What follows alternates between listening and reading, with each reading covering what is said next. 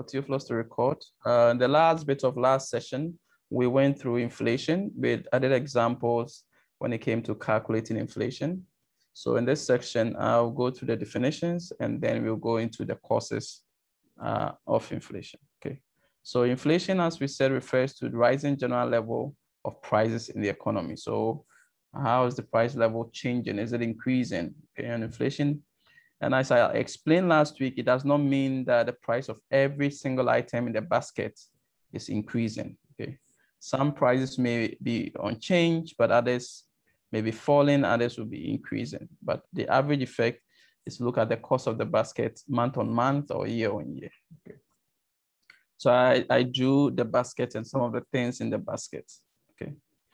Rising inflation means that the rate at which the general price increases is rising. So if you say you have rising inflation, we expect that prices, we are in April, prices in May will be slightly higher than prices in April, but the issue is the magnitude of change, okay? From April to May and from March to April, what is the magnitude? Okay, so you cannot say price you expect it to be constant. The cost of doing business have risen. Other things in the supply side shocks can lead to higher prices. So rising inflation means that the rate at which the general price level increases is rising. Okay, so it's increasing, but if that rate is rising, then you have rising inflation. Okay, so you have 10% inflation, and all of a sudden inflation is 15%, and it's rising inflation. Okay. Falling inflation means that the rate at which the prices rise is falling, but not that prices are falling. Okay. So if we say we have falling inflation, it means that maybe the inflation rate was 15% last month, and now it's 12%, and then another month 10%, then it's falling. It doesn't mean that prices are falling. It's just that the rate of increase, the rate of change is falling. Okay, this is very important. Okay. So if you started from the high 20s and you are coming down to 10 or 12, then it's falling inflation. Okay. When the general price level is falling, then we have deflation. Okay. So when you have deflation, when the general price level is falling. All right. So as I said, we've gone through the calculations from the last session. So this, just to present it again. So the inflation rate, the rate of inflation is measured as a percentage change in the consumer price index, the CPI. So the index for a basket in a particular year minus that of the previous year or previous period. Okay. So if it's month on month, then it's this month minus that the previous month. Okay. So CPI times T minus CPI in a previous period over CPI in a previous period. Okay. And we looked at some examples. As I explained in the last session, the CPI means the cost of a market basket of consumer goods relative to the cost of the same bundle in a base year. Okay. So the CPI is what is the cost of the basket in May? The things that we typically consume with fuel prices increasing, the cost of the basket probably have increased compared to the cost in a base year. Okay. So the items that make up the basket in the CPI are chosen to reflect the goods and services typically consumed. And I also explained that. So there will be the things we consume, the tomatoes, the cassava, the things that the average Ghanaian consumes. These are the things that will be in the basket. And if I remember correctly, we talked about the GDP deflator as one of the price indices. And then this consumer price index, which I've just mentioned, I also mentioned it's another example. So in general, a price index is a single measure of all prices of goods and services in an economy. If it's the GDP deflator, then the items that constitute the GDP, the output that constitutes the GDP. If it's the consumer price index, then it's the output or the goods that are in that basket. So it's a single measure. And last week we used like 100, 120, and then we difference the CPI to get the inflation. Okay. If you are yet to review the material, please do that as soon as possible. So price index are used for calculating inflation, as I showed, and I indicated that the types of price index indices. We have GDP deflator, which we talked about, nominal GDP divided by real GDP times 100, consumer price index, which we typically will use to calculate the cost of the living or capture the extent to which the cost of living is changing. And then we also have the producer price index. And as I indicated last week, the producer price index is to have an understanding how the cost of production is changing. So the typical inputs that a firm in Ghana will buy, how has the prices in that basket, the producer's basket, how is it changing? Okay. Labor cost, electricity cost, all these things. Okay. So we measure all these indicators. Normally, as I said, the consumer price index is the one that is made popular, that people make a point about, because that's what we use to calculate the inflation. But producer price index is also very important because it helps. Okay. It helps. I'll share the slides with you guys. I've been trying since morning to upload it to Sakai. So what's the name? Theophilus. Let's talk after that and let me send it to you. Okay. Yes, sir. All right. So that is the three that we have: consumer price, producer price, and GDP deflator.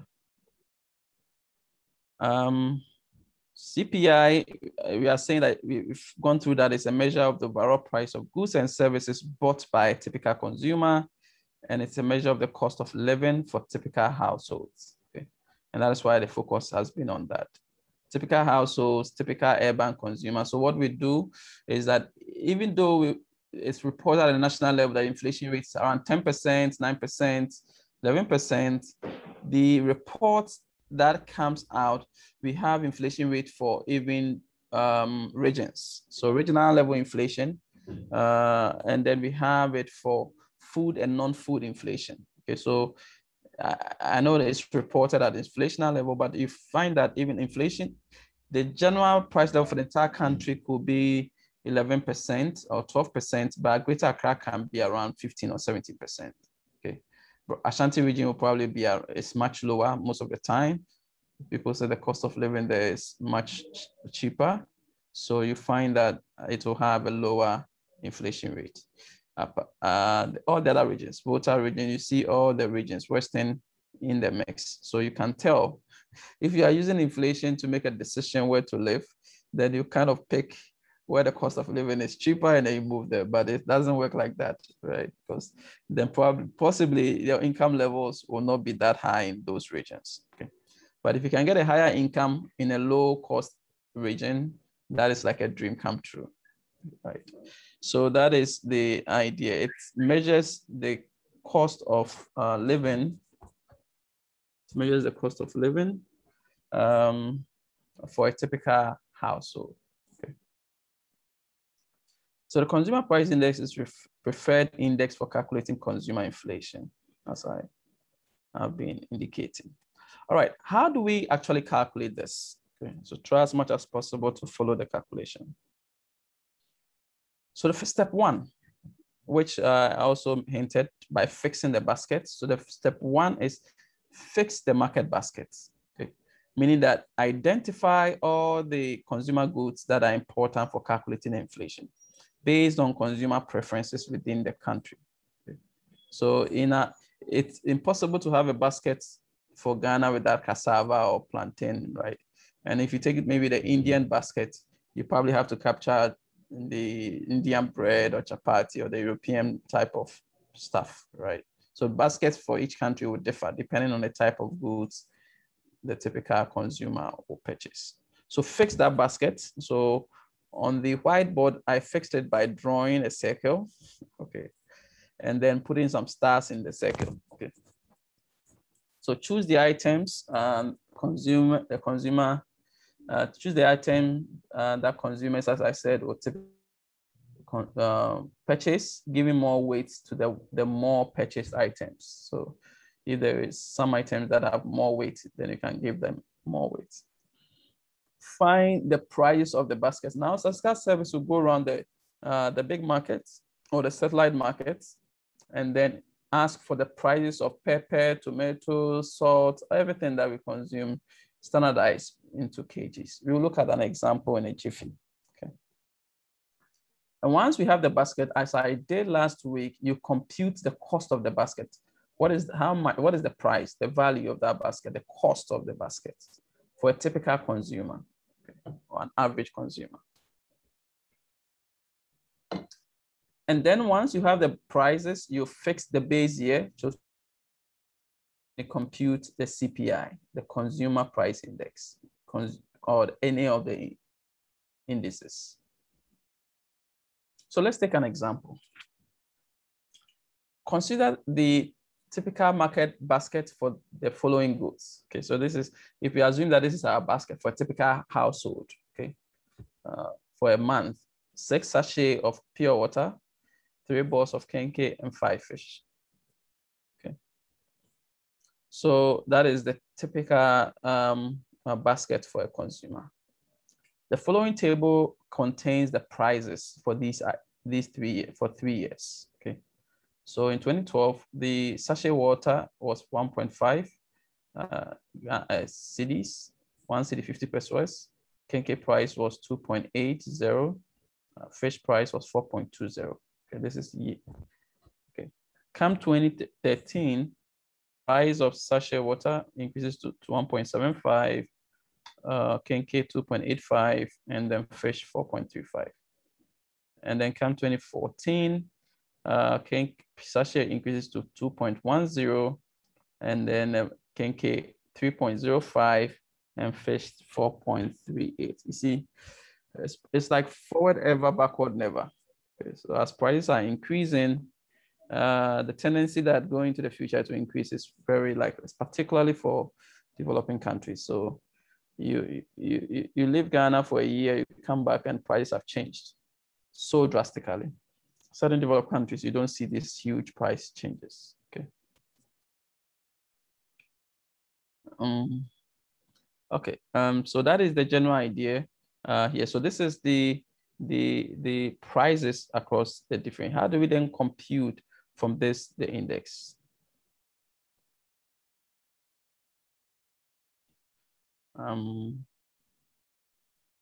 So let me minimize. All right. So let's compute the index for each year. Remember the cost of the basket for a typical household. Sachet water, 6. Okay, so the cost of the basket for a household in 2012, the price was 1.5. 6 units are purchased. Kenke 3 balls are bought, and this price 2.8. Fish, the fish price is 4.2. Typical household consumes 5. Okay, the market basket, the cost of the typical basket for 2014, 2012 is 38.40. Okay, so we do the same thing for 2013. The price level have increased from sachet water from 1.50 to 1.75 times 6 for a typical consumer, 2.85 for Kenke times 3 for a typical consumer, 4.35 fish times 5, that will give 40.80. So the basket price, the cost of the basket in 2013 has increased from 38.40 to 40.80. Okay. This is where the market women who are very experienced in this inflation will say things are getting hard. Okay. Okay, because they're comparing the basket of things they consume, a typical consumer purchase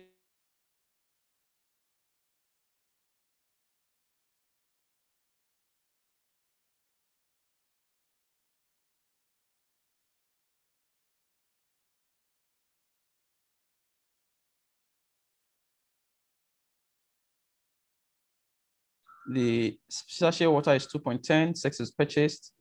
Kenke 3.05, 3 is purchased.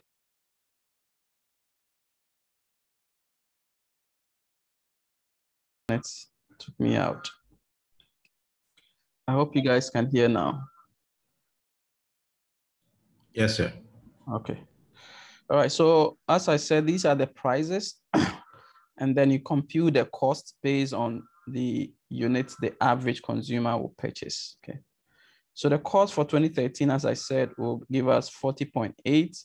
This is the price of sachet times the quantity that the average consumer will purchase, 2.85 times 3.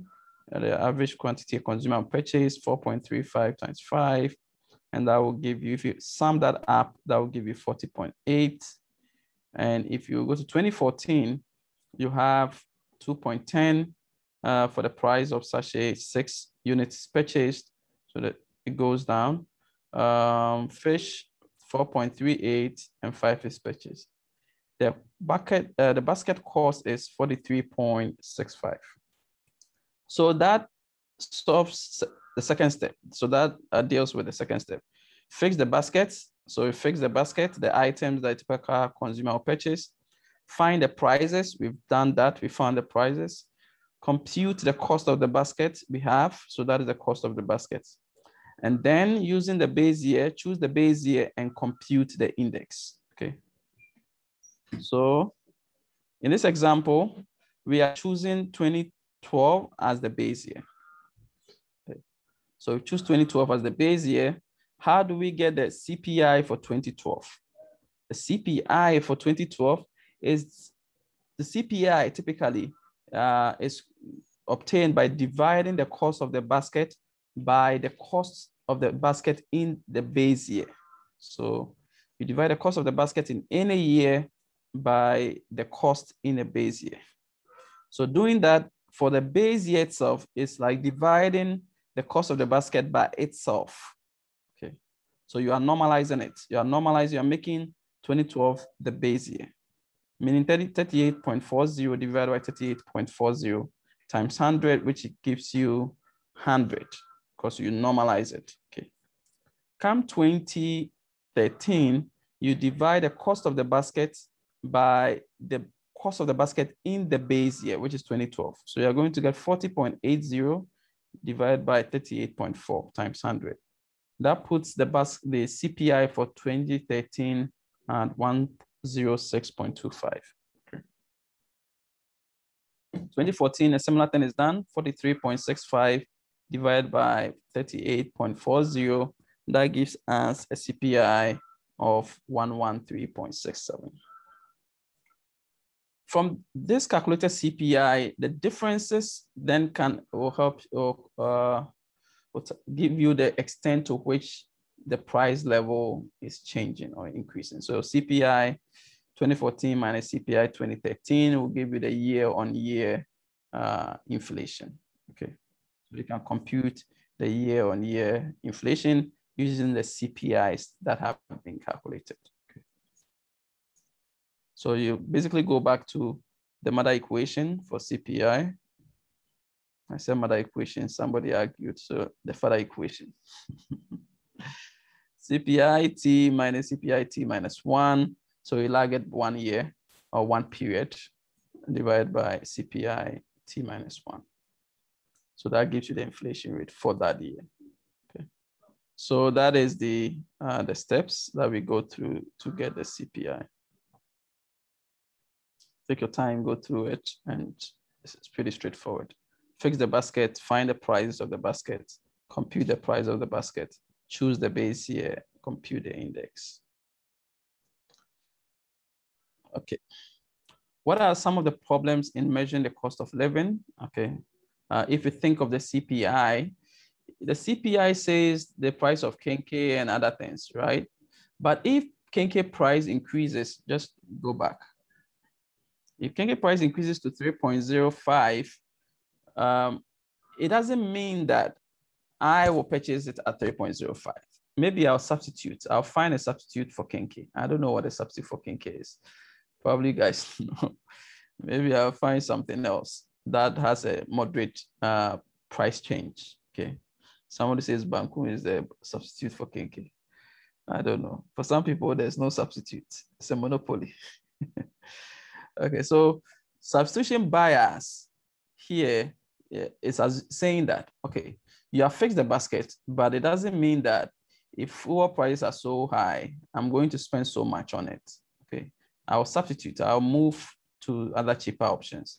So when some prices change more than others, when relative prices change, consumers respond by changing the market baskets. Okay, so I'll change the things I consume, but in calculating the inflation, we have fixed the basket as if I cannot change. Okay, so if I can change to a lower cost product, then you'll be overestimating the cost of living using inflation. Okay, so you'll be overestimating it because you think that I'm struggling, but I'm not struggling per se because I've moved from the products that are in the basket to cheaper products. It's just being that my well-being has fallen, but these are the effects. The fact that you fix the baskets doesn't capture the likelihood that people will move to other products. So they may replace expensive goods that are in the basket with cheaper goods, okay, at home. But you have already fixed the basket at the national level. Okay. So if you do that, CPI still keeps the basket constant and may overestimate or may overstate the cost of living. So problems in measuring of cost of living using inflation. It also takes time for it to capture new goods. Okay, so if there are new goods in the market, because the market basket is fixed, maybe 2012 is the base year, 2013 as the base year, that if new products come into the market, it takes time for them to get into the basket. Okay, they will still be using Pepsodent price in the basket, whilst people use alternatives in the market. Okay, so variety for consumers, which is not accounted by the CPI, if there are other varieties. And every day, day in, day out, Chinese products are coming in, Indian products. So if they are not in your original basket, people are buying them, but you are overestimating the actual inflation in the economy. Okay, so that is one. The second point, substitution bias is there. Introduction of new goods, unmeasured changes in quality. So even if you put the Kenke in the basket as Kenke, maybe over time, the quality of Kenke has improved, and that is why prices are increasing, right? But you are not capturing the quality changes. You are just capturing the quantity that people have bought and the costs. So quality of goods and services may rise or fall. Lower quality means value is down and vice versa. CPI does not account for quality changes. Okay. Somebody told me that as for Kenke, the price can even remain the same, but every day or every week you go, the size will be shrinking. Okay, so that is the change. The change is not taking place at the price level, but if the size shrinks to a point, you have no choice by buying two. Okay, so that is, it's not captured. Okay, just say a ball of Kenke, but it's not captured. All right, any question? Any question to this point? Yes, Anne Beta. Good morning. I wanted to ask you, sorry. I wanted to ask why is not included? Like, is it that's how it's supposed to be, or there's a shortcoming somewhere? Like, why isn't it included? Why is when the quality of a certain good increases, why doesn't it reflect when you are you can try that, but it's going to be very cumbersome because the qualities, especially for certain like Kenke, for example, the quality is not fixed. Mm-hmm. How do you determine the quality of Kenke? Like, what is quality Kenke? So, and it's not fixed. It's not fixed. Even for the same seller, today it's hard, tomorrow it's soft. Right. So it's very difficult to capture changes in that and account for these are some of the challenges we have. Thank you. Okay. All right. An aspect of inflation that we also keep in mind is the differences between something we call headline inflation and core inflation. And this, for election years, for example, you see that one person is throwing out the numbers. Oh, the inflation is this, but and the other person is throwing out a different number, and they are arguing on radio for hours. Okay, sometimes we spend the whole year arguing about things that just wasting our time, our life. Okay, so it's important that you differentiate this and you use the right terminologies to make in terms of policy, and also for if you're a CEO to understand which aspect of inflation will have consequences for your business, or severe consequences for your business. Yes, rightly so. Quality is very subjective. Okay. All right. So core versus headline. When inflation is calculated by counting all the items in the consumer's baskets in the CPI, all the things that we use to compute the CPI, then we have headline inflation. So headline inflation is the standard inflation that we are calculating, everything in the basket. Okay. And that is what we have as headline inflation. It generally recognizes that prices of some items are more volatile than others. There are certain things in the basket, day in, they are just changing rapidly. Okay. And they may be changing the inflation rate. But if you control for those things, the other items in the basket may not be changing so much. Okay.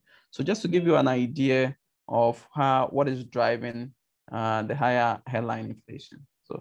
So here, prices of goods and food and energy are known to be very volatile. Energy prices, fuel prices at the pump, every day is changing so rapidly. Food, day in and day out, okay? Even porridge. Porridge is changing so much every day. Yesterday, the porridge seller in my area explained the economics behind it to me, saying that it's not easy. The input cost has really increased. So I always order this whole bucket for a month. And he said, no, now he has to charge extra. So he's using economics. And I appreciated that. So I didn't argue, I didn't bargain. So that is the idea. Food prices and energy prices are constantly changing so rapidly. So if you calculate inflation by excluding the price of food and energy, the value you get is referred to as core inflation. So core inflation refers to inflation calculated excluding the prices of food items and energy items in the basket. Okay. So just to have a sense of what is driving inflation, is it food or energy? Sometimes it may even be things that you never thought of, like educational inflation, like textbooks, tuition fees. They may be increasing so rapidly and they may change the cost of the baskets. Okay. Any question? I saw a hand. Bertha, is it from the old or anyone? No, it's a new one. I wanted to ask, you see, in countries like America, their food, no, before I ask that question, is it right to compare a developing country to a developed country? Because countries like America, their food prices are not as high as we see it in Ghana. You can get variety of food for $1 or $2 or something. But it's not the same when it comes to Ghana. But we see Ghana being compared to countries like that.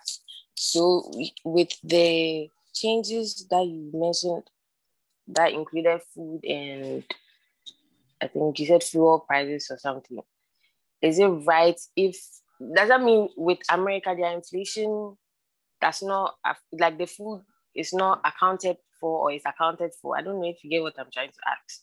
Because with their food is it's affordable compared to the way Ghana, our food is. So I was asking if it's right to say you can compare Ghana with any developed country, because usually that's what happens.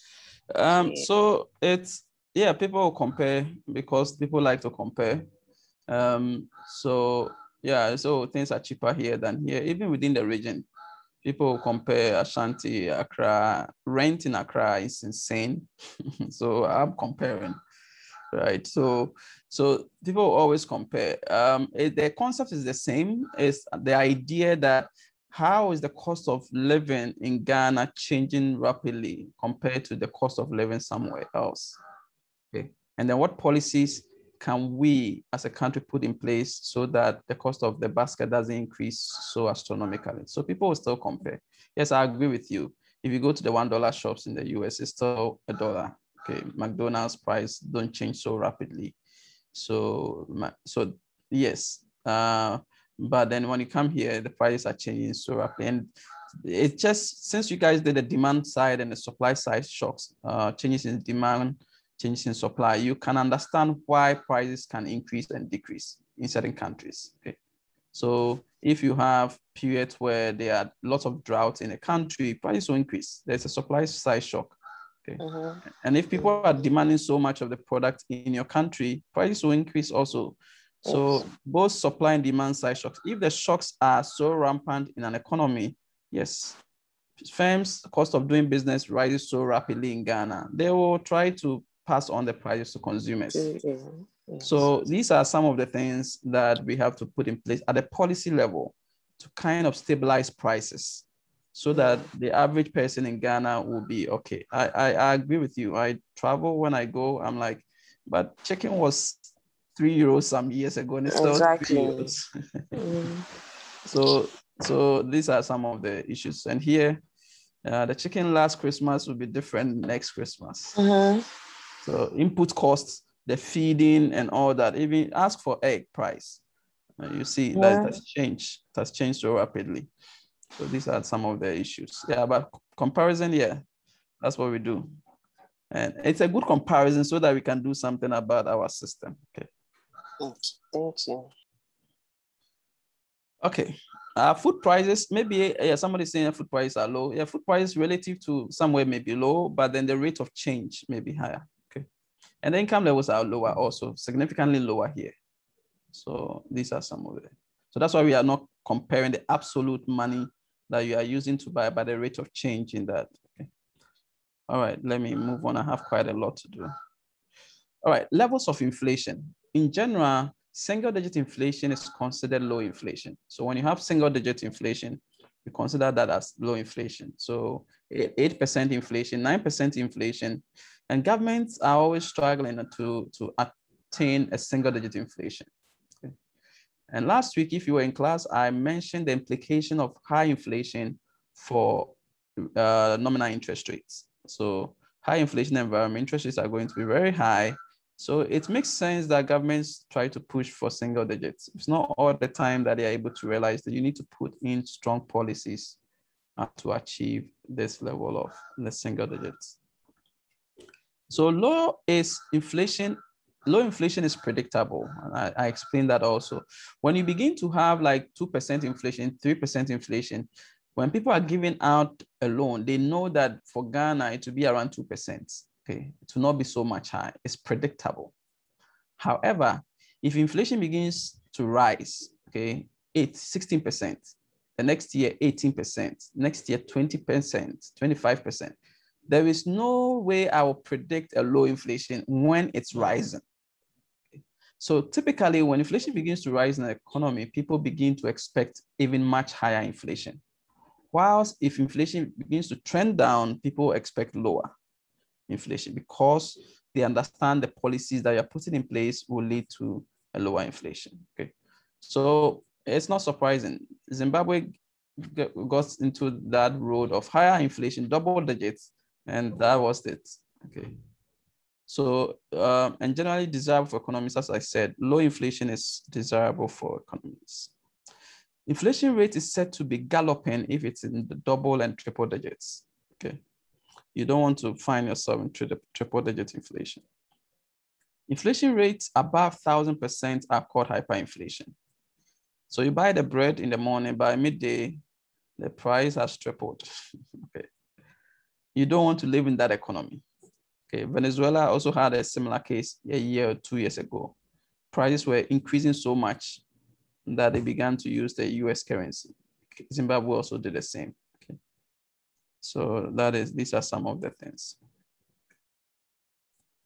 Anticipated versus unanticipated inflation. We say that anticipated inflation is not so much of a big deal. If I anticipate that inflation will be 10%, and therefore if I'm giving a loan, I adjust for 10%, and it actually is realized, then that is not a problem, because I have given you the loan already factoring that into it. Okay. Unanticipated is the case where I anticipate a 10% inflation, give you a loan at 15% because I want to make a 5% profit. And then come end of year, the inflation, at the point of you paying me back, inflation rate itself is 20%. I have lost, okay? So the key issue here is whether or not you can anticipate inflation. And that is what a lot of banks are doing, finding analysts who will analyze the optimal inflation rate they should use for calculating their interest rates, okay? And if you adjust it too high, nobody will borrow from you. And if you adjust it too low, and there is high unanticipated inflation, then you lose. Okay. So economic agents tend to form an expectation about the rate of inflation. Unanticipated inflation is the inflation rate that is expected, that you are expecting, and one that if it's realized, then you are good. Unanticipated inflation occurs when inflation rate deviates from expectation. We are all expecting 10%, but it's 15%. It's deviation. The borrower, the lender will lose in that sense, okay? If the inflation rate is higher than anticipated, then the lender will lose. However, if we are anticipating a 10% inflation, and therefore I give you a loan at 15%, expecting a profit of 5%, and the inflation rate happens to be 5% itself, but I was expecting 15, then I'm making a profit of 10%. So the borrower will lose when inflation is below expectation, okay? Because if it's below expectation, I'm expecting 10, and therefore I was charging you a higher interest, but the realized inflation is lower. Then the person giving you the money has already charged you the 15%, so he will gain. Okay? So, but in our cases, the anticipated are usually on the higher side, okay? And that is where banks are a bit edgy to reduce rates, because they know that if they reduce the rates too low, inflation rate high, inflation rate is double digits. Why will if inflation rate is 15%, why will I give you a loan at 15%? Then it's all going to defray just inflation, okay? The cost of inflation. So unanticipated inflation is also referred to as surprise inflation. Okay. This is not a good surprise. Okay, so for example, if economic agents expect the inflation rate to be 8% for next month, and the actual inflation turns out to be 10%, then there is a 2% unanticipated inflation.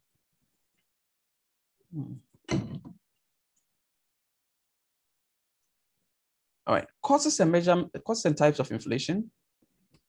What are the causes? Let me go through. Cost push inflation, so the cost side, okay? So you can have cost push inflation, inflation that is caused by higher costs. It's a literal translation, okay?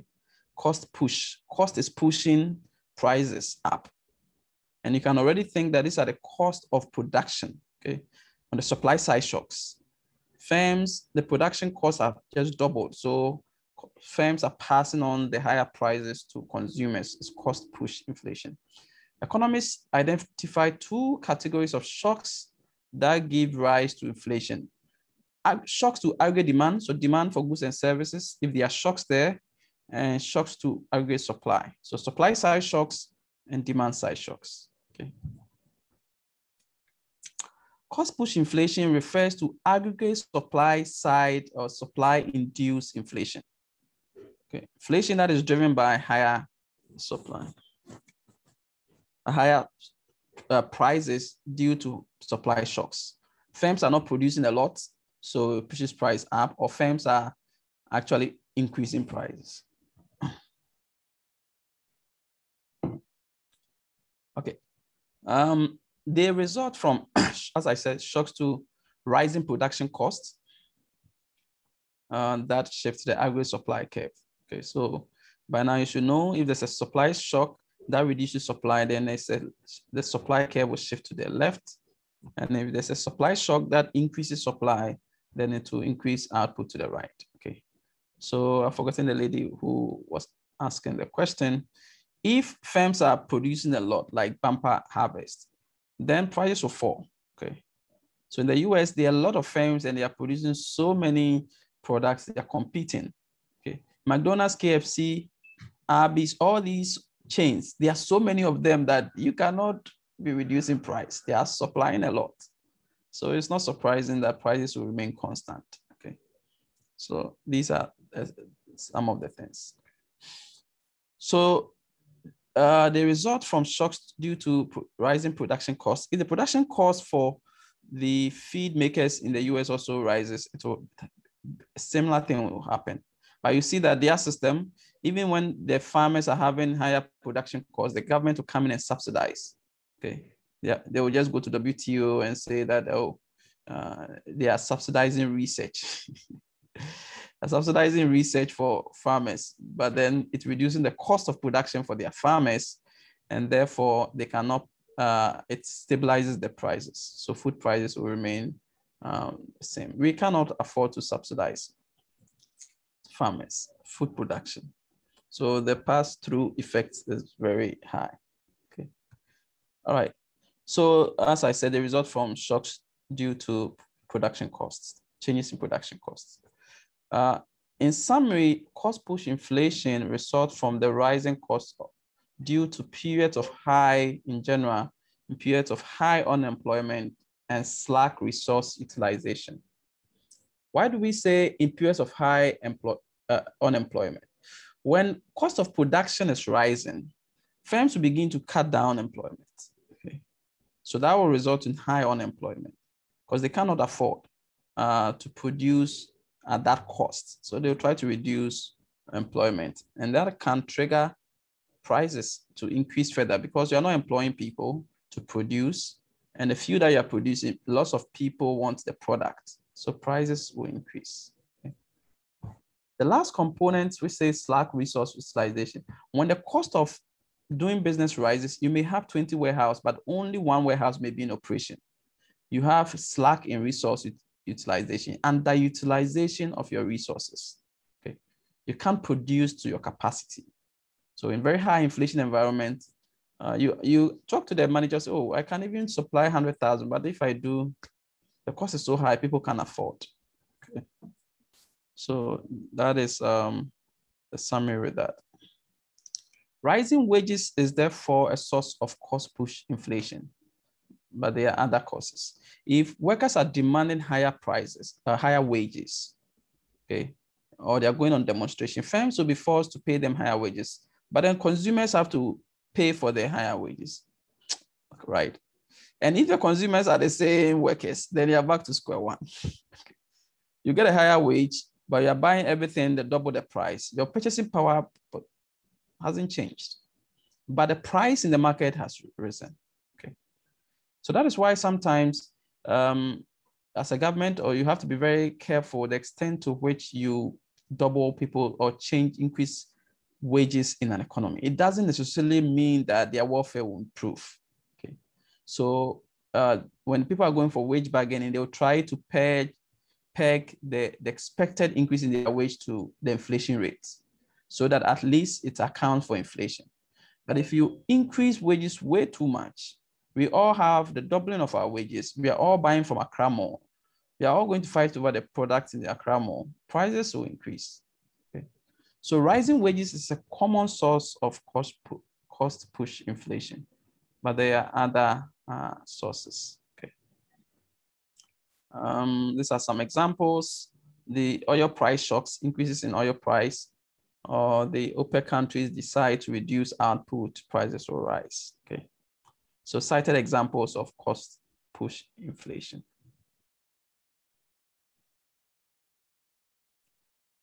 In Ghana, the triple-digit inflation of the 1980s is commonly traced to the droughts and poor harvests of that year. So farmers had terrible rainfall, food shortages, and then that led to a lot of higher prices. Okay. So some industries, they create an artificial shortage, and then that naturally increases prices. All right, demand pull inflation, as the name suggests, demand is coming from demand side shock. So it refers to aggregate demand driven inflation. This is a shift in the aggregate demand curve that induces increase in price level. What will happen to demand for prices to increase? People have to demand more for prices to increase. Okay. If people are not demanding, the price will fall. Okay. So we are demanding a lot. So price of items, especially for necessities, you'd have no choice. Okay.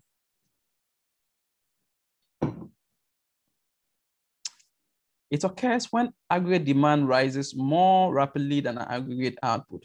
When people are demanding more of a good than producers are able to produce, then it's demand side, okay?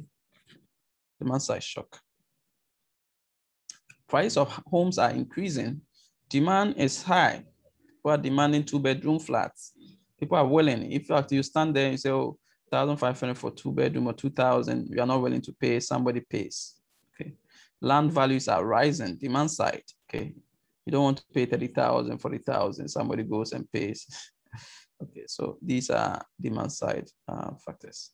One of the most important drivers of demand-driven inflation is growth in the money supply. As I said, if you increase the money supply, people will demand more goods, okay, and therefore price will rise. If you give all of us doubling of our salaries, we will demand more goods. People will want to live luxury and all that. Prices will increase. Okay. The most famous monetary economist, Milton Friedman, says that inflation is always and everything a monetary phenomenon. So according from him, forget the cost side. It's more about money.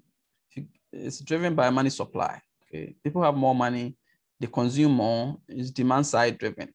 Okay? They demand more goods and services, prices rise, and it's not more about costs. Okay, in our economies, developing countries, it can be both. Okay, like we now announce the fuel prices are going up, it changes everything. Okay, cost of production, demand is still probably the same.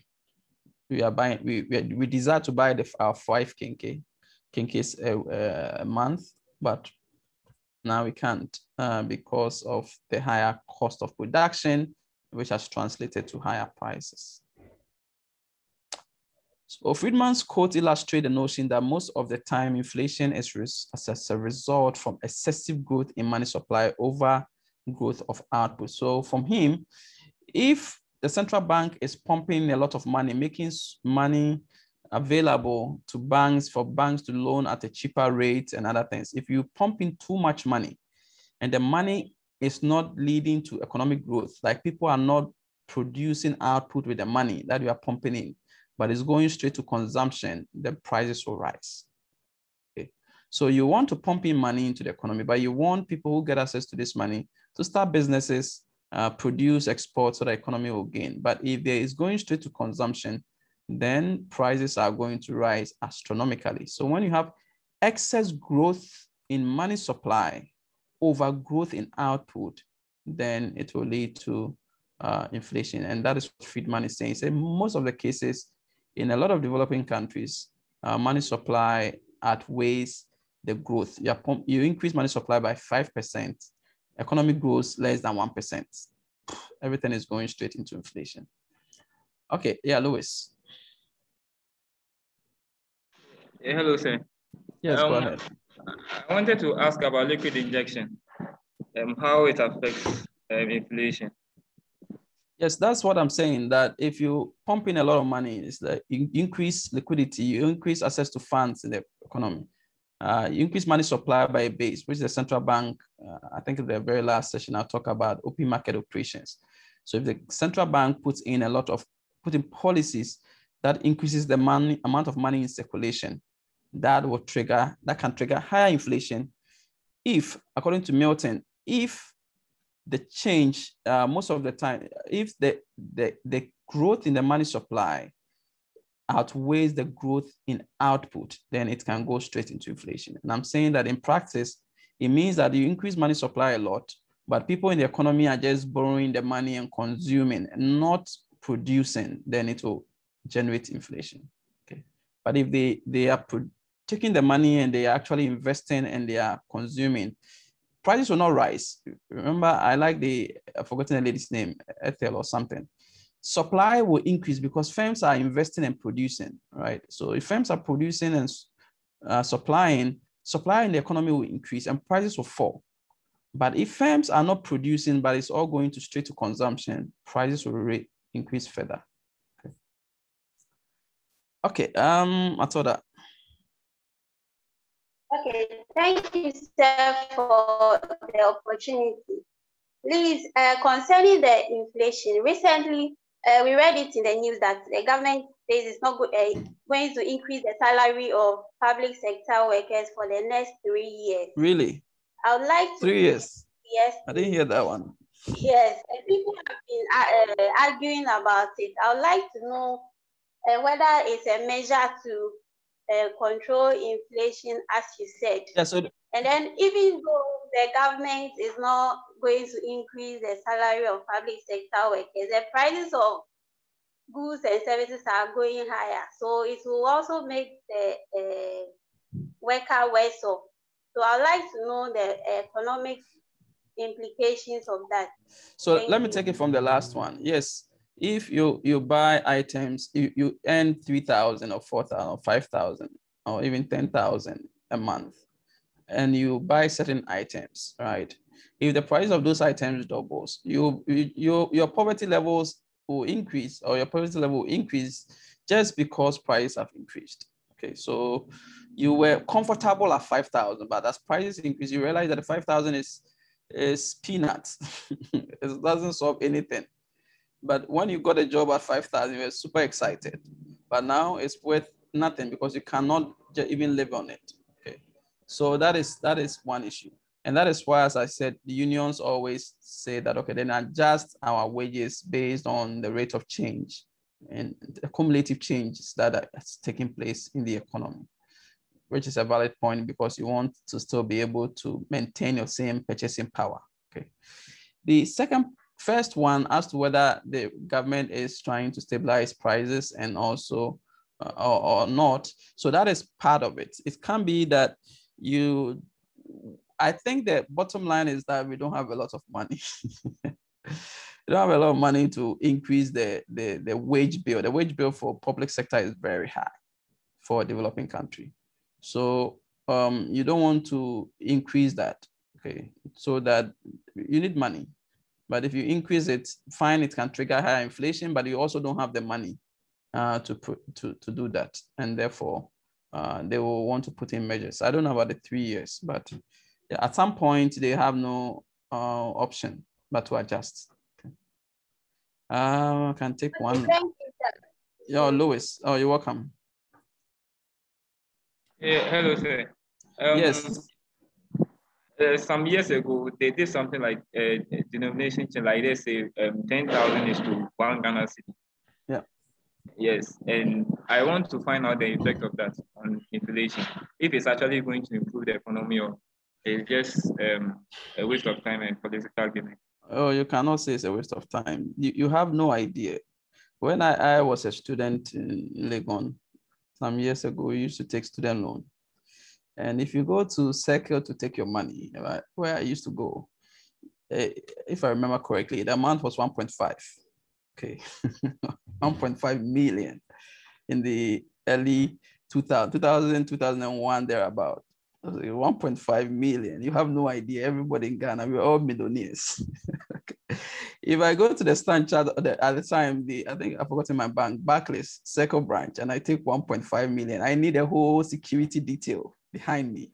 In fact, I go with my friend so that he walks behind me because the money is bulky. Okay. So it's not a waste of time. It's actually improved a lot of economic efficiency. You don't have to carry a bag of just 10,000, 5,000, like huge bag. The security risk and all that. So it really improved transactions. As to whether it improved like purchase, like inflation, higher prices, I have to look at the numbers. But yeah, I don't expect it because the value will be the same. It's just that it's equated to some zeros are not taken off. And if a similar zero is taken off on the product side, then it shouldn't lead to any price increases. Okay. It shouldn't lead to any price increases. So that is, and even if you remember at that time, it was the dollar to the cedi was like 1-to-1. Okay. It was about 1-to-1. So it's not a waste of time. It's just the objective may not be just reducing inflation, but also improving efficiency. That carrying of those money, every 300 Ghana, you're already hitting millionaire status. Okay. So that was the advantage. Okay. Yeah, let me take a comment. Yeah. So yeah, over time, then the cedi got out of hand. But I think you guys should always, that's why I always advise, you guys should avoid the politics, okay? When it comes to the economy. I always say that it doesn't matter what party you belong to when inflation is high. We all have to make sure the policies are put in place that improves the well-being. It doesn't matter party A or party B. And we've taken this class, so don't make some of those pedestrian arguments because of party A or party B. If you're not producing a lot of goods and services and you're always demanding somebody's currency, your value will go down. So why do we wake up and we are surprised? I don't see where the surprise element is. Okay, you are demanding. Christmas is coming, people are demanding USD. If you demand more of the item, the price level will go up. This is demand analysis, okay, or money demand. But typical demand, the more you demand for a good or service, the price level will go up. And if you are going to buy toothpick and we have to demand a foreign currency, the price will go up, the value will go up. Okay, so it's not surprising. You can do redenomination, but the fundamentals, the structure of the economy, it's such that we become a container economy, buy and sell, and you are not buying even from the economy. You are just import and sell. Yeah, don't be surprised. Yeah, there was a hand. So let me take it quickly and move on. Bismarck. So Yes. please, initially we were saying that we are not supposed to fund farmers or something. I stand to be corrected. I didn't say that. I said we do subsidize fertilizers and other things. That is what we do. Okay. I was just making the point that in a lot of developed countries, they really subsidize like subsidies. I know in Canada, for example, I knew that even the wheat board will control output to control prices. Like I remember my grad school days, they will say that we'll go and analyze the whole policy. And then they will say that, okay, looking at the output and the acreage, this is the level of wheat they can produce. And if they manage to produce this wheat, output will rise so much that prices will fall. So what do? They control output. They give every farmer a quota that you can produce. So if you have land that can produce, if you have 10 acres that you want to produce, you can get a quota for only 5 acres. Because if you plant all the 10 acres, output will increase and prices will fall. So you are given a quota for 5 acres. Government can design a compensation system for you for the other 5 acres. You are not growing it, but you are getting money for it. That's why farmers are rich, super rich there. Like children coming from farming households are rich. They don't take student loans. Okay. But they get a lot of subsidy. Their land values are high and all that. So that's what I mean by subsidies. We will subsidize a bit fertilizers and other things, but you will not do this kind of subsidies. Okay. So the second one is in connection. Though we did redenomination and. Can you lift your voice? I can hardly hear you. Okay, so I was talking about the redenomination. Yes, though go ahead. We did it to improve efficiency. Can we say that the structure or the laws backing it couldn't work to the optimals, because there were certain commodities which had an increase in prices, like let's say water. We were buying water at, I think, 5 pesos or 10 pesos, but you go and they tell you we don't have change. Okay, So I see now what you mean. they have to, yes. Yeah. So thank you, sir. Yeah, it could. I don't know. It could. Maybe at the lower level, yes. I remember truck drivers will be saying they don't have change. If you remember, even additional coins had to be they had to come up with the additional coins because they realized that at the lower level, the peso level, it was people are struggling to have change. So it could, but I don't know the magnitude of that on driving prices. I can't tell. I can't tell the magnitude of that on driving prices. So we have to look at the data. So the data, the inflation rate before the redenomination and the inflation rates after redenomination to see whether it's driven by redenomination. Yeah, somebody says it did. Yeah.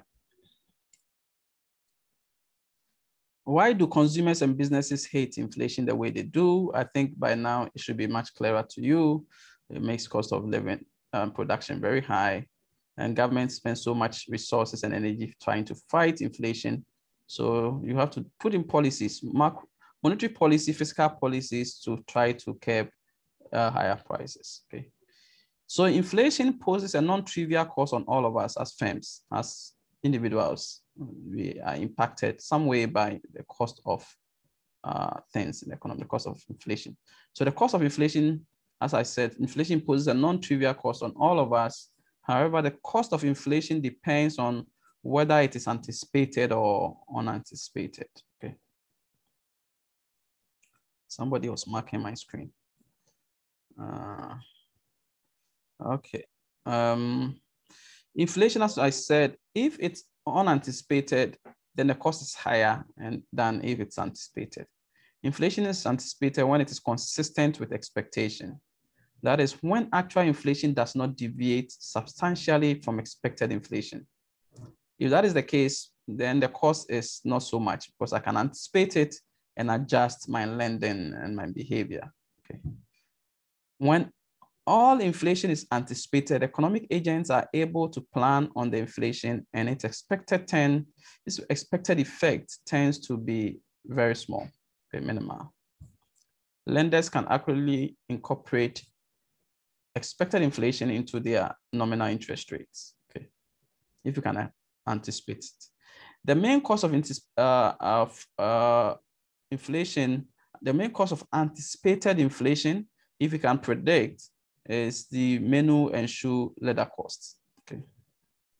So menu and shoe leather costs will be the main cost of inflation. What do we mean by menu and shoe leather costs? They are not complicated. If I can anticipate that if I live in a high inflation environment, a lot of my money will be in investments, right?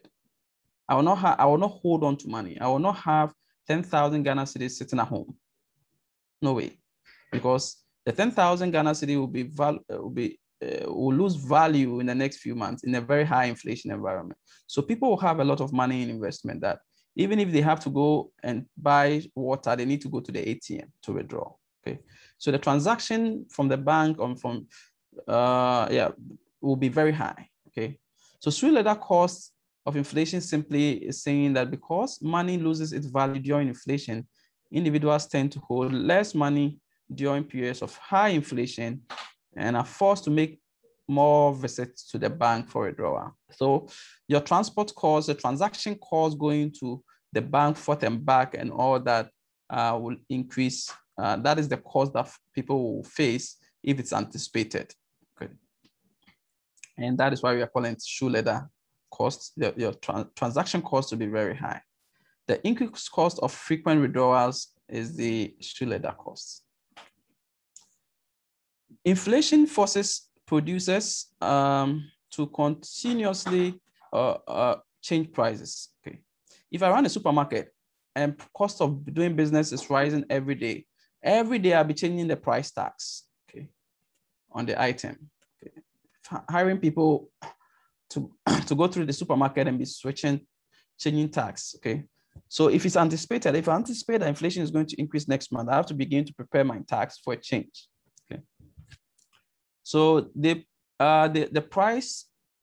print more price tags and catalogs when inflation changes continuously. This is the menu cost associated with anticipated. So if I anticipate inflation as a businessman, I can plan for it.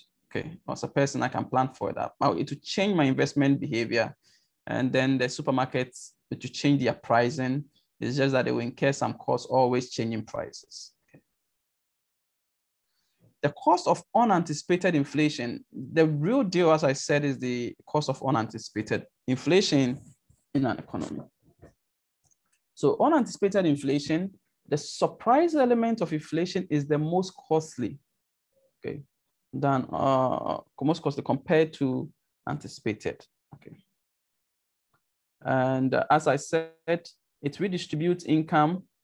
Inflation redistributes real income from lenders to borrowers. So the scenario I was giving you, higher inflation than expected. The unexpected part, if it's higher inflation than expected, then the lender is losing money. And if it's lower, the borrower is losing money. So there is redistribution of wealth between the lender and the borrower. A borrower will be very happy if somebody said that if I'm borrowing the money right now, the rate will charge me, but I borrowed it last year and it was a cheaper rate, okay, because of the cost of the inflationary rate in the economy. Inflation also reduces the raw income of recipients of fixed income. If you receive a fixed income in a high inflation environment, you become poor over time. Okay. Your income is fixed, and that was the point that a lady was making. The income is fixed, but the prices are increasing. You become worse off. Your 10,000 will be meaningless in a high inflation environment over time. Okay, and then people will be asking for 100,000 Ghana cedis salary a month.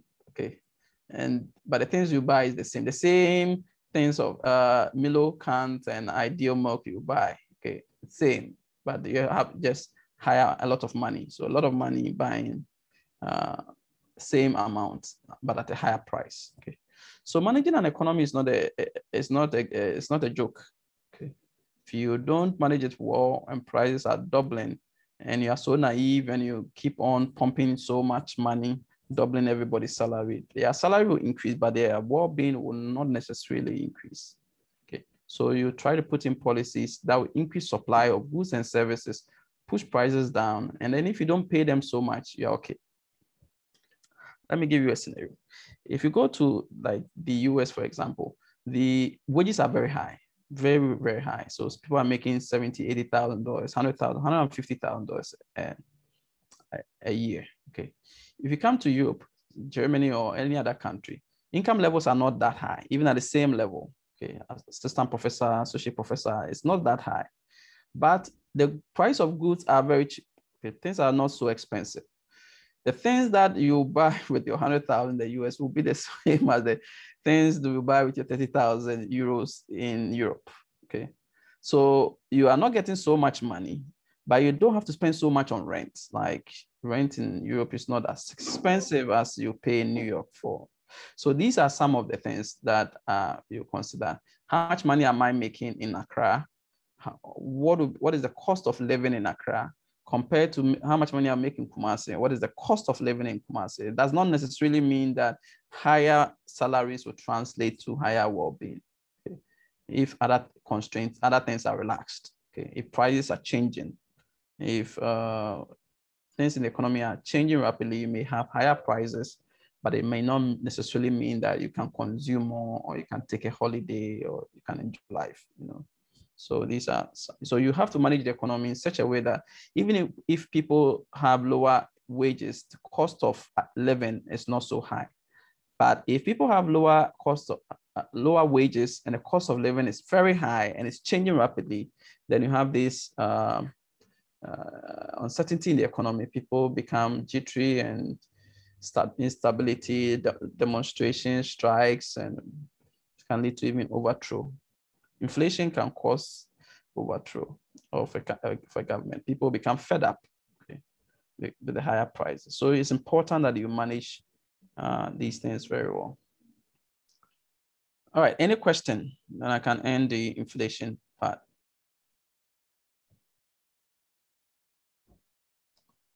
Okay, let's go on.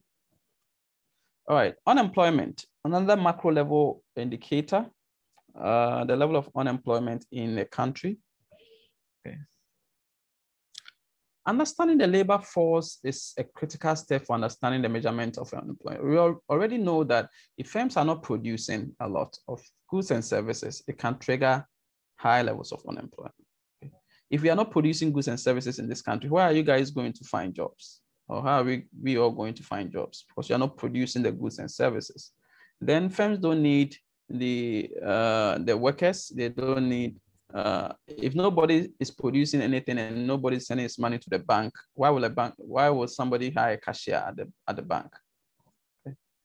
But as the Vietnam and the Thailand people have been successful using rice, they're exporting rice, large quantities. The companies there have accountants, finance people, so demand for workers is high.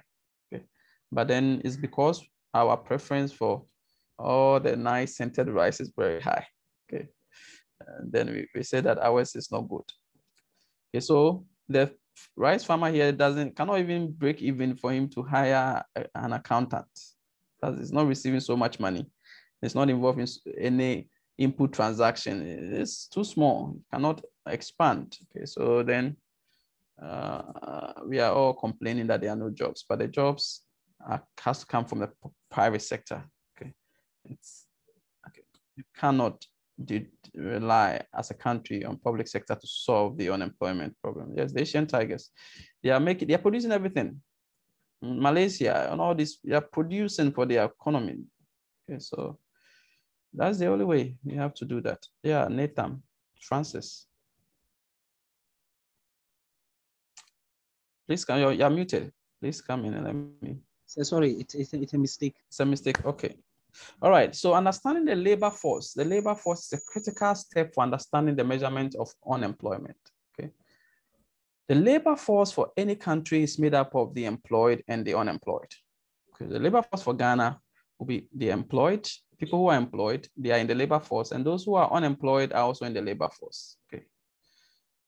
However, the employed are those who work for, so the employed are those who work for pay, but includes those temporarily also absent from work due to illness. So if I'm sick and I didn't come to work, it doesn't mean that I'm unemployed. Okay, I'm just for a short time, or if I'm on leave, it doesn't mean that I am unemployed. So that is it. Okay, so the employed are those who work for pay, but includes those absent from work due to illness and leave. Okay. The unemployed refers to those who are not employed, but they are actively looking for work. So if you're actively looking for work, but you don't have a job, then you're unemployed. But if you don't have a job, but you are not actively looking, by the strict definition of unemployment, you are not unemployed. You should be actively seeking work. Okay. So the statistical service will carry out surveys like the census and living standard surveys and interview people and ask them about their labor market condition. There's a model called labor force section units or labor market section, where they ask people in the past 1 week or the past 2 weeks, have you worked? If you haven't worked, have you actively sought work? Okay, so that we count you as part of the unemployed. But if you're not actively seeking work, then you are not strictly part of the unemployed. But I always advise policymakers that indicator can be very small, saying that, oh, the people who are unemployed is just 5%. But there may be a lot of people who are just actively not seeking work because they are fed up. Okay. So you may have to broaden the indicator so that you have a good sense of what is going on in the economy. All right, so the unemployed refers to those who are not employed, but are actively looking for work. And this refers to those who have made specific efforts to find work in a defined environment, the defined period. So yeah, as I said, the discouraged workers are not necessarily part of the unemployed. Akusia.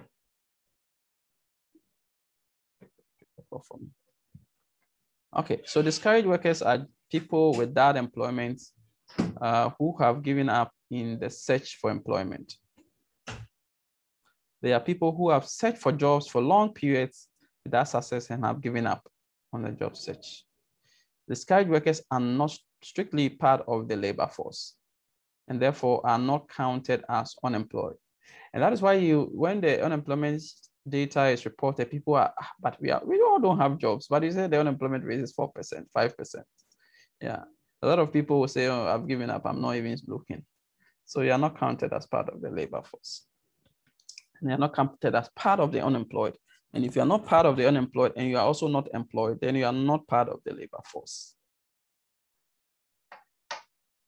Okay, so the unemployment rate, therefore, will be what? The unemployment rate is the fraction of the labor force that is unemployed. Okay. So the unemployment rate is the unemployed divided by the labor force. Okay. The number of people who are unemployed divided by the number of people who are in the labor force. But you know that the labor force is made up of the unemployed and the employed. So the total, so the proportion of the labor force without a job, but actively seeking work. So that is it, the unemployment rate. So you can look at different examples of this. Consider a country that has a recent population, current population of 41.7 million. Labor force market statistics for this country shows that 29.68 million are currently employed, okay? And 24.9 million people are unemployed. So you can easily calculate the labor force participation rate, the number of people in this country that are in the labor force. Okay, so 22.49 million people are unemployed. Okay. Children will not be part of the labor force, right? So they will not be actively seeking work. So you wouldn't add them.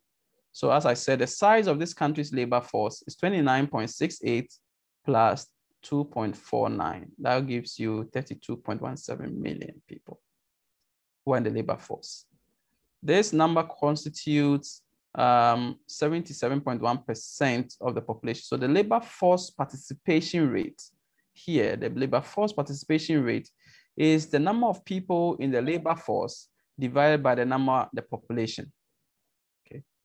However, the unemployment rate is not divided by the population, but divided by, by the labor force. Okay.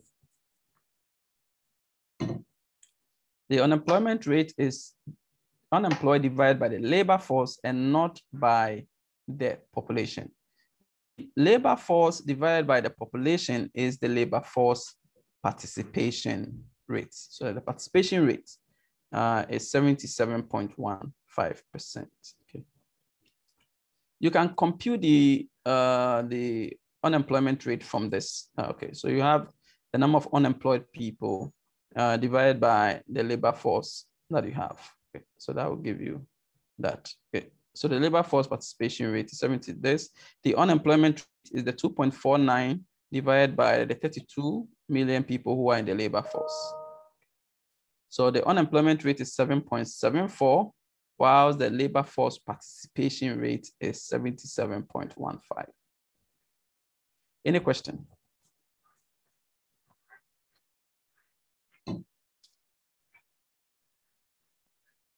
Yes, go ahead, Francis. Sir, many a time there are some people, they are being employed seasonally. Yes. Like those people who sell mangoes. Sometimes when the season is over, then they become unemployed. Yeah. Sometimes too, when you pick these kids, they normally ride the Pragya vehicle and they are underage. Some of them are 15, 14 years. And some of the students doing KIE in Accra, maybe some of them are 14, 15 years too. And you said with the labor force, kids are not included, but sometimes they partake in the active labor force. I want to know. Yes, so you have to be in the working age bracket to be able to be counted. I think it's 17 and above or 18 and above to be counted as being part of the labor force. Children of that age are all supposed to be in school. So using that strict measure, you will not count them as part of the labor force. You cannot, it's child labor if you count them. And ILO will come after you because you sign all these conventions regarding labor, okay?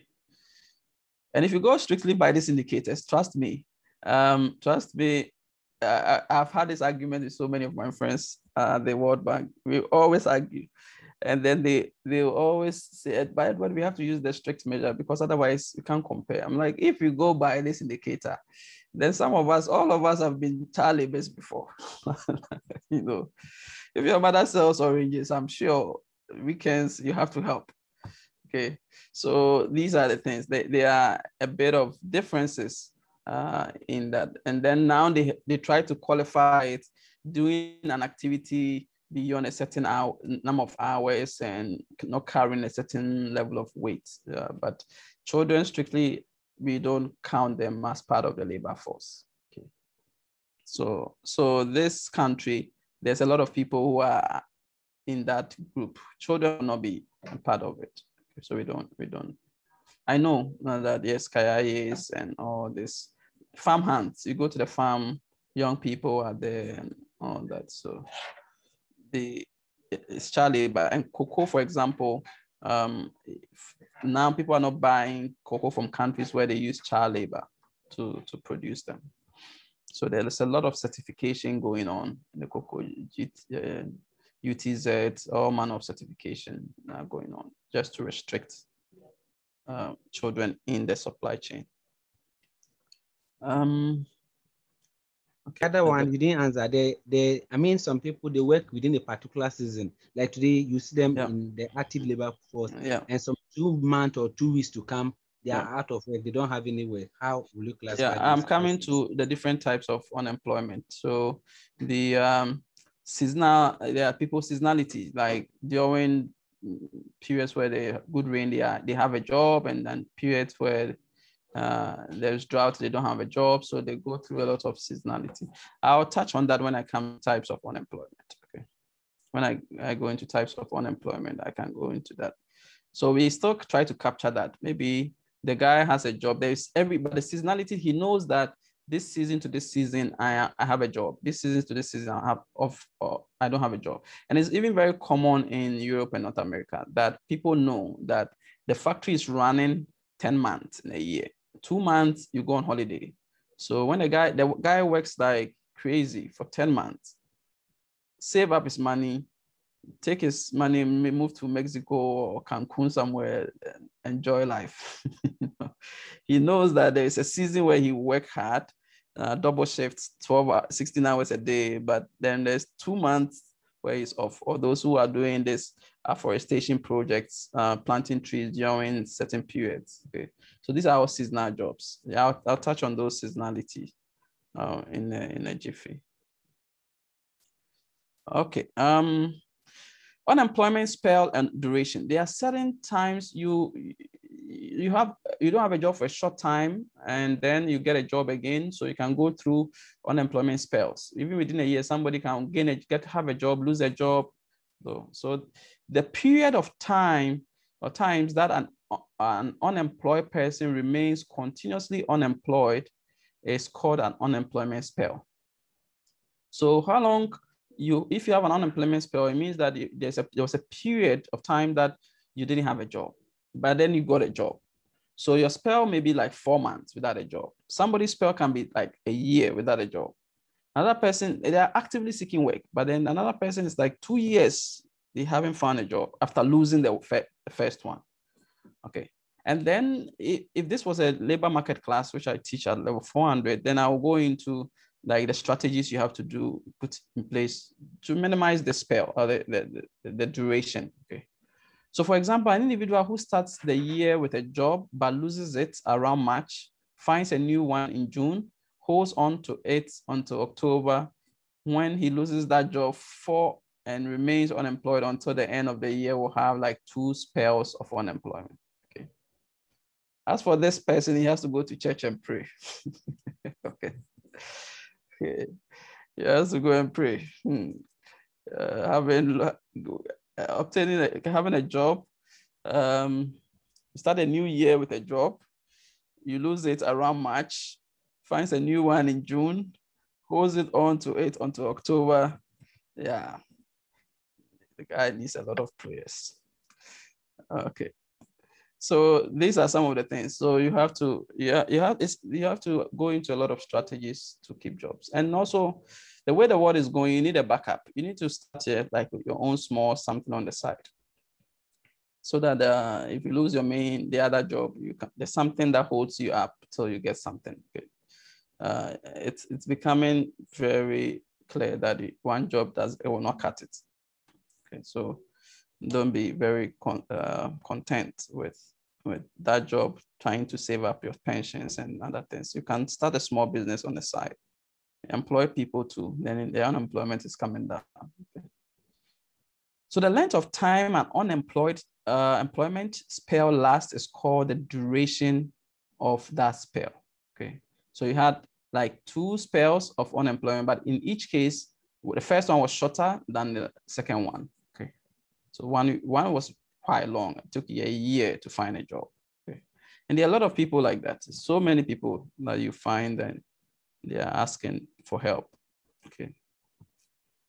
Types of unemployment. 3 key main types. There are 3 main types of unemployment. We have frictional unemployment, we have structural unemployment, and then we have cyclical unemployment. Okay. The distinction between these types of unemployment is useful for understanding the causes and then, importantly, the policies that we will put in place. Each type of unemployment requires different policies or different policies. You cannot have one policy to address all. So it depends on the problem the country has. Is it structural? Is it frictional? Is it cyclical? And the solutions differs. Okay. So frictional unemployment is the unemployment that results from constant movement of workers between jobs. Okay. At every point in time, some workers are changing jobs and location. So frictional is not a big deal because you are changing jobs, you are looking for a better job. Okay. In Europe, I have friends who say that, oh, the labor, I got a job, but I don't like the salary. I'm like, okay, it's frictional because he's just searching. Okay. He's searching for a better job. In Ghana, you don't have that luxury. Whatever you get, you take it. And then once you are working, you look for another option. But in their economies, they can afford that. Say. So at any point in time, under frictional unemployment, people are constantly searching for jobs. They even have jobs, but they are looking for better ones. Okay. Since because there are a lot of jobs, it's just the matching. Okay. So since people do not always work from one job to another, some people will be unemployed for a short period. Okay. Frictional unemployment cannot be reduced to 0 in any economy. So in any economy, there will be people who are searching, who are even moving jobs. Okay, even if the economy is at full employment, the economy is at full employment if, depending on our resources, we are able to produce at our maximum. Okay, so the unemployment rate that is left after we have been able to reach our maximum is called the full employment. So even if Ghana was very efficient in producing the highest output that will absorb a lot of people, maybe there will still be some unemployment around 5%. Okay, so that will be our full employment level. Even at full employment, the maximum we can get to is 95% employment. There will still be 5%, those who are in the short term looking for better jobs and all that. Okay, so there will be some frictional unemployment in the economy. It is a type of voluntary form of employment. People are, I don't want to take this job. I'm holding up for this. I want to take some time off, okay, or until a better job comes. Okay. We don't have a lot in our economy because people, you have people looking for jobs, but it's not like somebody is leaving a job to stay home to look for a job. Okay, there will be some people to do that, but not as many as in developed countries. Structural unemployment, however, results from a mismatch between the demand and supply of labor. The biggest problem we have is structural unemployment. The structure of the economy is such a way that it doesn't, one, produce enough jobs, and secondly, if it's producing jobs, it's producing it in sectors that people don't have the skill set to move to. Let me put it in a different way. If the economy is producing jobs in the oil and gas sector or the IT sector, but we all hold sociology degrees, right? Or political science degrees, or I don't know, admin degrees, but the sectors, the sector that is booming, that needs a lot of employment, or that requires a lot of, wants to, that can employ lots of people, that sector doesn't need sociology or psychology or administration degrees.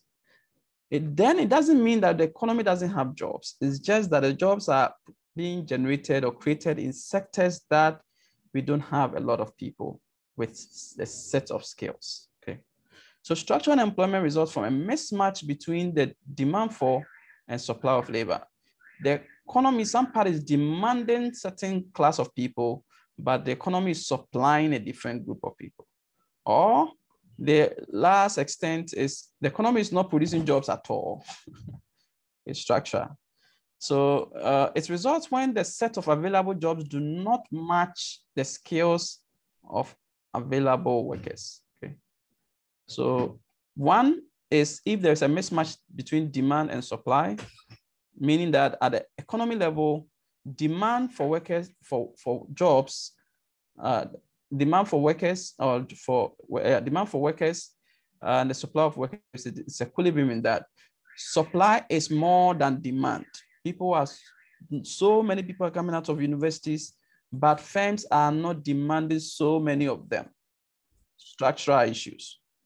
The second one, it's also the mismatch between the skills that are available, as I said. So the first one is the mismatch between demand and supply of labor. And the second one is not just the demand and supply, but the skills that firms want is different from the skills that people are coming to the labor market with. Okay.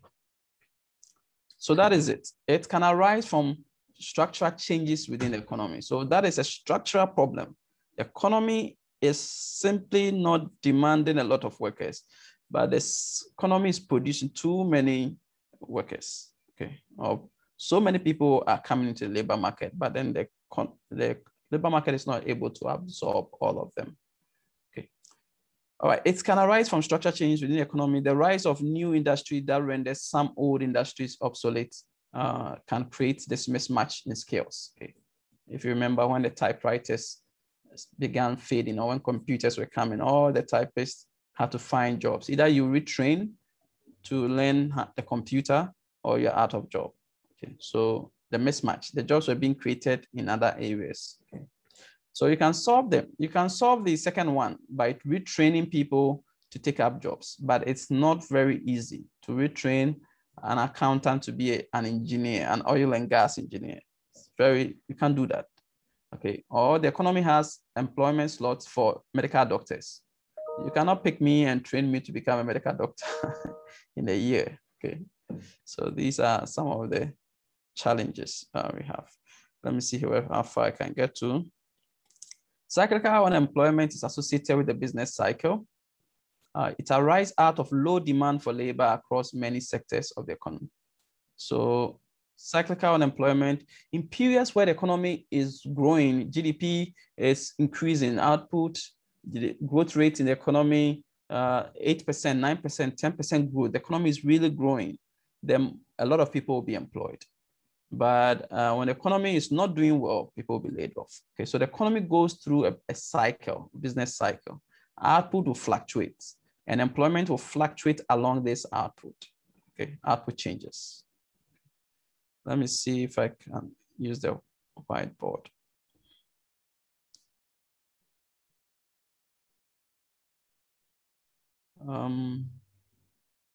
Yeah, so if I draw output increasing and then will fall and then will increase. So this is a cycle. Periods where the economy is producing a lot, periods where economy is not doing so well. And this will all impact. So if I draw an X and Y axis, something like this, periods where the economy is doing well, output is increasing, unemployment will fall, and periods where the economy is not doing well, unemployment will rise, okay? So you go through cycle, and that is cyclic unemployment.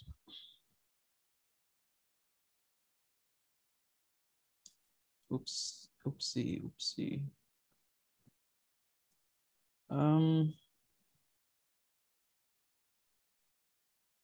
Let me finish up. So it arises of low demand for labor across many sectors of the economy. Okay. And output is increasing and dipping. Let me see.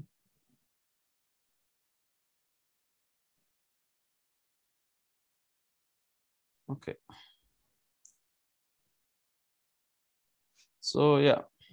So seasonality is not a big problem for us to solve. It's more of the structural problem. Seasonality, it's not a period where you just have an unemployment spell for a short period and then you get back to the labor market. The structural problem is if the economy is just not capable of producing enough jobs, or if the economy is producing them in a different sector, then you have a problem.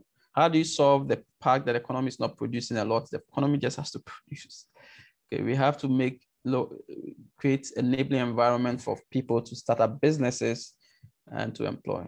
Okay, come I think September, the number of people coming out from the universities is insane. It's huge. Okay, from all programs across all universities, technical universities. Okay, huge. So the economy should be structured to demand workers or create the environment where firms can easily expand, produce, export, and then employ.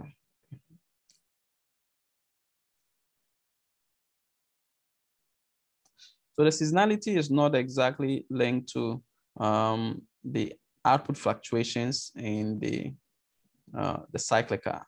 Okay, but the cyclical one, it's basically because of low demand. Okay, but some of the seasonality, it's more like weather induced, right? Or it's more like the company just says that between June and July, I'm shutting down for retooling. Okay, so it's not a big, it's a short spell that you have, okay, with the unemployment case. You may, in some developed countries, people who find themselves in seasonal unemployment may end up searching for a job for 2 months or 1 month. Okay, they will be more in the frictional state. They will not sit at home. They will still go into the labor market, but it's a very small percentage of people compared to the overall employment. All right, let me try to wrap up. I don't know whether I can have the time to finish up. I should try and finish this up. Okay. The natural rate of unemployment, I've explained that. The natural rate of unemployment in an economy will not be zero, even if the economy is producing at its maximum. So even if the economy is very efficient and producing at its maximum, there will still be some level of unemployment in the economy because people are searching for jobs and people are also sitting at homes because of seasonality. So it's possible. The unemployment rate that prevails in an economy when output and employment is at full level is called the natural rate of unemployment. So the natural rate of unemployment is saying, even if the country is very efficient and we are producing the maximum we can produce given our resources, what will be the unemployment rate that will exist? Say 5%. If the Nigerian economy is at full employment and very efficient, what would be the unemployment rate that exists? Maybe 3% or 7%. So even if the economy is at its full potential, there will still be some people without a job, okay? But it may not be so much. So because frictional and structural unemployment are never zero, there will always be positive unemployment, even if an economy is producing at its potential level.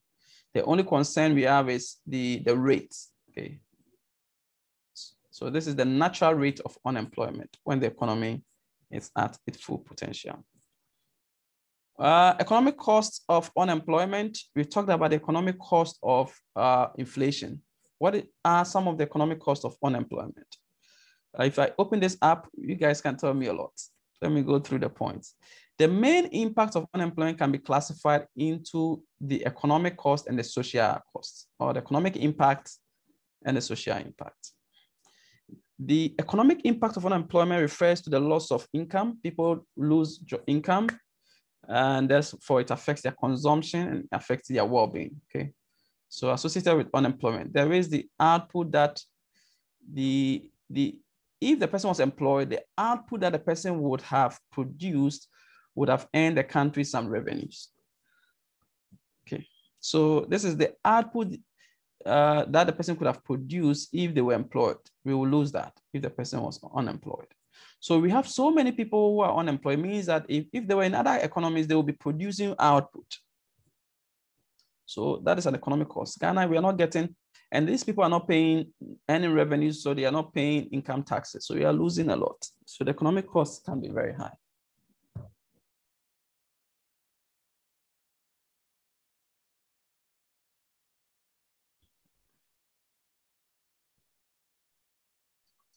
Okay, don't know why it's freezing.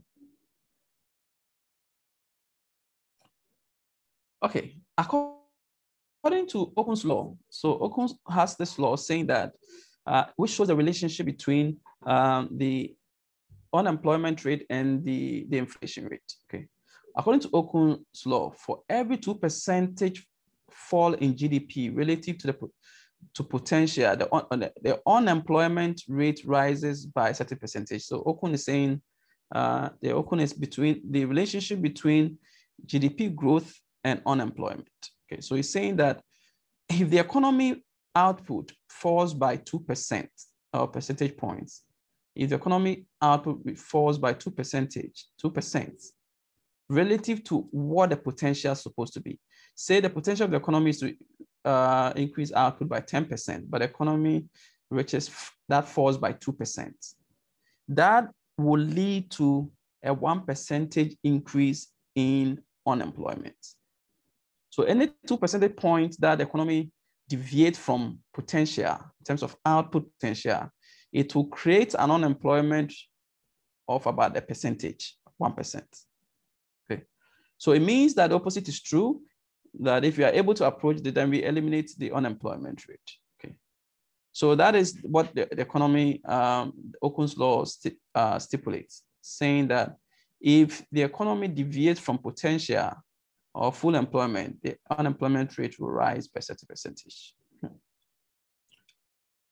And that is saying that if this is the potential of the economy, Y hat or Y bar, the deviation from the Y bar will influence the deviation from the natural rate of unemployment. Okay. So you will be the natural rate of unemployment, say 5%. But if you are deviating from output so much, your U will be higher than the 5%. Okay. So 1 to 2. Okay. So Y is actual output, Y bar is full employment output. So if you deviate from full employment output, what will happen to your deviation from your natural level of unemployment? You will also deviate from a natural level of unemployment, which will mean that the actual unemployment will rise, okay, away from the natural. So note that U minus U bar is the cyclical part when you are deviating from your natural unemployment. You are deviating from the natural unemployment, which is triggered by output. Your output in such a period, the cycle, you are just in the trough. The output is falling, and therefore employment also deviates from natural. And Okun's law, it can be restated, says that for the cyclical unemployment rate is 1%, output will be 2% lower than full employment. So restating that if unemployment increases by 1% during a period in the economy, output will, if unemployment is 1%, output will be 2 percentage points lower than full employment level of output. Okay, so the economic costs are clear. The economic cost of unemployment is equally borne by the entire labor force. The cost is disproportionately borne by those who lose their jobs, mainly in the form of loss of income. I'll come to you. Let me just finish up. I'll take all the questions at the end. Okay, Louis. Okay, even in advanced countries where they pay unemployment insurance, some countries pay unemployment insurance, which is very good. So when you are working, just like you pay pension, you also pay unemployment insurance. You put some money into an unemployment fund. In the event that you lose your job, the fund pays you close to, depends on the country, some countries about 80% of your previous recent salary. It's paid to you until you find a job. Typically, the design is in such a way that you can be on that unemployment support for about a year or two, depending on the country. Okay. So even in advanced countries where unemployment insurance is paid, this income shortfall can still be very difficult. 20% can still affect people's well-being, okay, if you lose your job. Besides loss of income, extended periods of unemployment may lead to loss of skills. Okay, like if you're unemployed for a long time, you lose the skill sets, okay, your confidence. Okay. The lost output also reflects in the loss of government tax revenues, which may have implications for the broader economy. Okay. The social impact of unemployment goes beyond the economic costs. Extended periods of involuntary unemployment is associated with human and psychological costs. Okay. Unemployment can lead to poor mental health of affected people. If you're unemployed for a long time, you'll even be shy of people because, you know, the Ghanaians ask too many questions. You know, so I like that that phrase when they meet you and they are like, so where are you now? Okay, so that question is harmless, but it can put a lot of pressure on people. Okay, people, be sensitive. Okay, where are you now? You just say, I'm in my house. Okay, and you're good. Okay, so these are, so it brings a burden. It's like where you are in life, you should be having this job or having this income or this, you know, we are not very sensitive when it comes to these things. Okay, you're not sensitive at all. Where are you? What company do you work for? Who says I'm working for a company? You know, why do I have to work for a company? You know, so these are some of the issues, and the social effects are very high. It can lead to increased social vices. People tend to do what they don't want, they will not have done, you know, normally. So social vices can lead to somebody who is not alcoholic can become an alcoholic, like just losing their job. And they go into this this circle that they even lose the confidence to apply for a new job. Okay. Don't give up. I spend quite a bit of time on this labor market part when I'm teaching level 400, because it's a whole course on that. And I always tell them that if you submit a CV and they don't call you back for an interview, don't feel bad about yourself. Okay. Always put it in your head that it's the CV that they have rejected. It's not you. Okay, just the CV. So maybe if you sit back and remodel your CV and change certain things, that will make you stand out best. But don't just say, okay, I didn't get a job, I'm not looking for, like, it doesn't give you, you lose your confidence to even apply for a new job. Okay, it can have very dire consequences on your health. All right, and it can also lead to social unrest. If you have high levels of unemployment in the country, it can lead to social unrest. And this is particularly among the youth. Young people with ambitions, dreams, they want to change the world. If you can't create the jobs for them to change that world, then it can lead to social unrest. Okay. Yes, any question?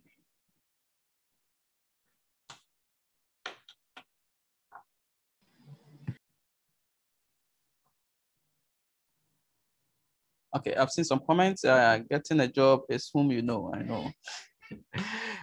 Who's saying that? Matilda. Somebody says that it's no longer whom you know, it's who knows you. You can know the person, but the person doesn't know you. Then you are still in trouble. Okay, so that ends the section on inflation and the costs. But I'm sorry, we still have one more session to go through, which is, I don't know, let me see if I have it, monetary policy. Monetary policies. There's a section that money, financial market and policy. I don't know what you guys want to do. What I can do is that class rep we can talk later. I'm teaching this class tonight for MSc Accounting and Finance. Oops.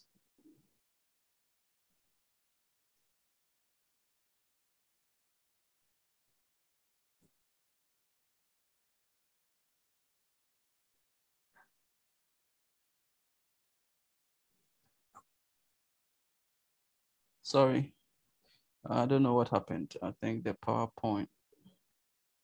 I hope you guys can hear me. Can